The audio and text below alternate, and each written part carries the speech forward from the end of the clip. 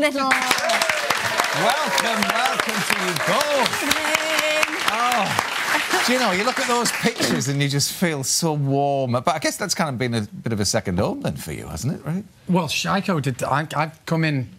my first episode is tomorrow night, so I came in... But you've obviously been there to film it, though. Oh, yeah, no, I mean, yeah, it does very much a second home for me. I can't wait. Can't wait to get back out there. Oh, really? It's cold here. Yeah. It is. But, no, Shyko was there the whole time. Shyko was part of the furniture by the time I arrived. Yeah, this is my second year doing it, and we were out there for about 5.5 months when it's all said and done. So it is a second home. It's awful. It must be really hard. It must be terrible. Such hard work. I mean, as you can see, it's pretty grim landscape, and it's nothing to do with the weekends. No. I mean, in reflection though, look, because we're talking about the So Sport many Relief beaches. Challenge tonight. Yeah. I mean, how are you with the cold? Are you bad with cold, or are you all right with it?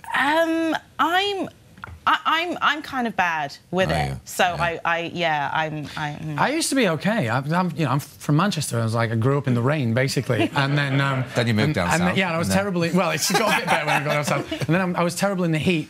And then I went to do Death in Paradise, and now I'm like, it is cold here. Get me back out there. So, yeah, I think I've adjusted, and it's not helping me in my real life. But we've got them on tonight talking about the Sport Relief Challenge. You, of course, have done a fair few challenges for Sport Relief. You did the football, didn't you? Nothing too extreme. Yeah, well, there was the 24-hour five-a-side game. I think it was 2016 that Shearer took part in and Gary Lineker took part. I unfortunately didn't get to play against. I quite would have liked to have played against Shearer. I did see somebody nutmegged him, put the ball through his legs. Not when I was playing. And about 2 minutes later, he smashed them so hard the geezer still hasn't landed. It was really funny. The pros don't like it when you mess around. Oh, I bet. That was a good idea, that though, wasn't it? 24-hour brilliant. football. And raised a ton of money, so it was a great thing. I think the challenge is an amazing thing to do. Did you do? Yeah, and some cycling bits and pieces that we'll be talking He's a great footballer, by the way. Yeah, we know. Semi-profesh. On set, they're always playing. They do five-a-side games and stuff when we're out in the Caribbean. Oh, on the beach. With all the cast. You've got to, haven't you? He's out there. I feel like I owe you some money for that. Thank you very much. Speaking of feet and legs and what have you, did we understand you had a bit of an accident towards the end of filming? I did. Football. I tried playing some football. Alan Shearer smashed her in the nutmegged. Oh no, it's all in the line of duty. I mean, we're quite hardcore out there, aren't we? We're in the heat. I was. It was in the middle of one of the last episodes, and I was sort of doing a continuous jump. Could you do all your own stunts? Yeah.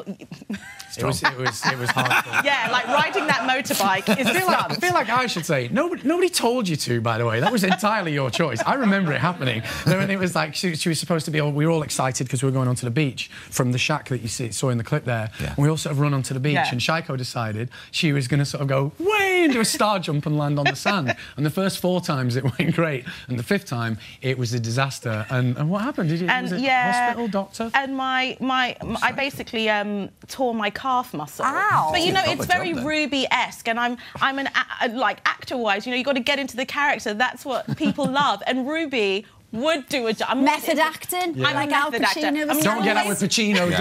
Pacino was never torn his calf for that. Shyko was saying it must be nice to have proper actors on after last night. That was not me. Which I thought was disrespectful, if anything. Well, Al's a big fan now. He's going to be watching tonight. So, we are going to be talking Ralf. It's good, isn't it? It's exciting.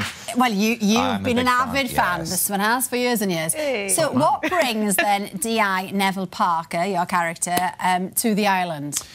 Well, as you saw there, he's already arrived to investigate what turns out to be a murder, but actually he's originally brought over to just sign off a pretty open and shut suicide case. Right. Because it has all the hallmarks of a suicide, and the local police, because they're useless, they don't know what they're doing. The local police... We just have a different way of doing things. No, it's very, very elegantly set up to look like a suicide, and he's literally about to... he's brought over because the victim is from Manchester, and he's Manchester CID, so it's felt that he has a duty of care to come over and do this. So he's literally about to sign the form, and then he's like, there's one little detail, because, he's this brilliant detective, there's just one thing that's not quite right, and from there he's like, no, I don't think this is right. And then from that moment on, he's ready to head back to the airport and go home. And he gets pulled up, and it's like, mate, if you're the one who says this is a murder, it's up to you to solve it. And that's how he ends up there. Wow. At least in the start. The fans of the series will know that you've been in Death in Paradise before, yes. haven't you? We were hoping we were going to get away with that, but everyone knows. We haven't got a clip, don't we? It's a bit like Doctor Who. If you've had a connection with it, then you can kind of, you know... Well, I was telling people as well, because Ardal O'Hanlon left at the end of the last episode and I started in this one. Yeah. But I was sworn to secrecy from telling any of the press, like whether there was any crossover or whatever. Right. And I was pressed so many times at the end, I just started lying and saying that Ardal regenerated into me like Doctor Who. And I think a couple of them believed it. I was like, it's a whole different show. No. Now, we heard, Ralph, that you went quite hard at the gym. Because you were hoping that you'd do like an emerging from the water, James Bond kind of scenario. When Daniel Craig came out of the water in that first James Bond film and everybody went, oh, no way, right? So I was thinking, there might be, I've not seen the script yet, but there might be a thing, you know.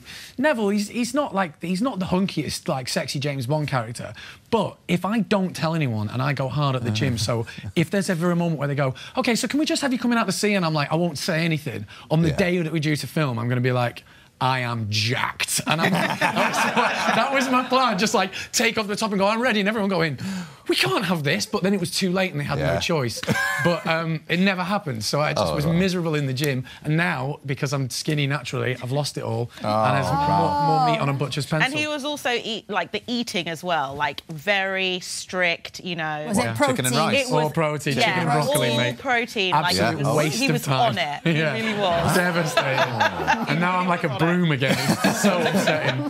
So, Shyko, this is your second series, as you've said. Is, so, as part of the old guard now, then, was it quite nice welcoming somebody new into the fold? It really is. It's been amazing to have Ralf. He is brilliant, and you guys are just in for a treat. He really brings a new dynamic, and you do. I'm not just saying it because we're on the TV. No, you say it because I paid you. Yeah. No, seriously, he really does. He just brings such a different dynamic and an energy to the show, and it's been really exciting. And we have such a crack. So I'm really happy that he's here. You know, there is a bit of pressure because Death in Paradise has been a massive ratings hit, hasn't it, since it started? And the other three, you know, have been brilliant. But it was your mother, wasn't it, who said, oh... Yeah, I mean... Don't mess this up. That's so sweet. That's just sort of my life anyway. Like, my mum... I think she's decided that her job is to keep my feet firmly on the ground, even when they are on the ground. She's just, you know, making sure. So, yeah. So I did tell her, I was on the phone, because I wasn't with her, I told her, I said, I'm the lead detective in Death in Paradise. And there was just this silence, and I was like, hello, are you OK? She goes... Oh, just excuse me a minute while I pick myself up off the floor. So she was dead delighted for about 35 seconds, then she was like, oh, it's popular, isn't it? Don't ruin it. Yeah. Don't be silly. Thanks for those words of encouragement. No. And how about your mum, then? I mean, you were talking about her earlier. Does she love this series? She must be ever so proud that you're doing it. Yeah, I think she is, and she does love it. She actually was watching the show before I joined. It's something that she watches. All of my aunties. Shout out to all my aunties who watch the show. No, I mean, it's one of our favourites at home. So, and we watch it together. It's like a way that me and Mum sit on the couch and watch it, and she kind of does a few of the same things. Why are you looking like that? Why are you doing that? I don't watch anything with my mother anymore. Well, probably lots of families across the UK watch it together. Just on the sofas like this, staring at the telly. I'll tell you something that's interesting. It's really big, I found out, with teenagers. Apparently, that's a real big demographic for them because it's such a family show. And I was trying to think of... I don't know if there are that many shows anymore that are like really sit down, like appointment viewing for families. I'm delighted. I'm going to be down with the kids again. You're going to love this. Excellent.